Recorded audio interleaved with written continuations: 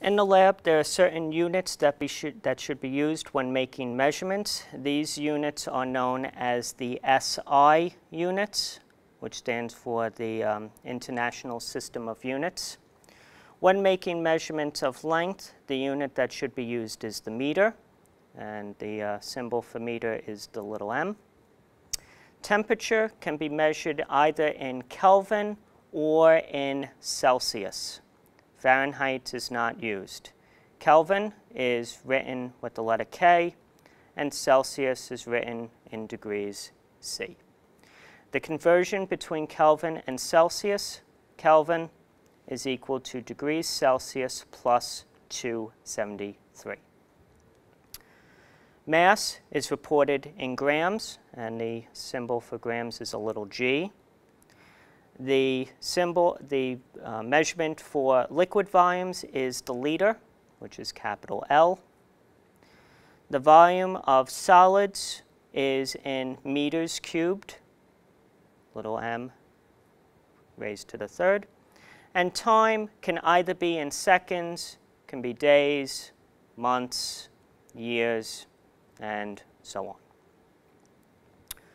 For measurements that are either really big or really small, we can attach prefixes to those measurements.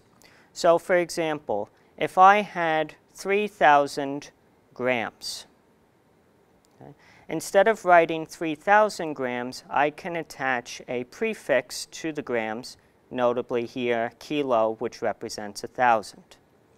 1,000 is the same thing as 1 times 10 to the third.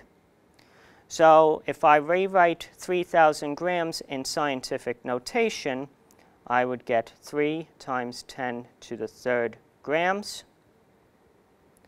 And then I can replace the 10 to the third with kilo. So this can be written as 3 kilograms, K for kilo. 1/100th, the prefix is centi, and that's with a little c.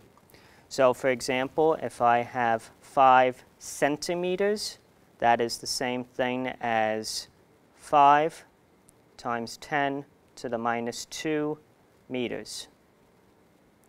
1/100th is the same thing as 1 times 10 to the minus 2. Milli is 1/1000th, or 1 times 10 to the minus 3. So if I have 15 milliliters, that is the same thing as 15 times 10 to the minus 3 liters. Micro, the symbol for milli is little m, and the symbol for micro is the Greek letter mu. Micro is 1/1,000,000th, which is the same thing as 1 times 10 to the minus 6. So if I have 7 micrometers, that is the same thing as 7 times 10 to the minus 6 meters.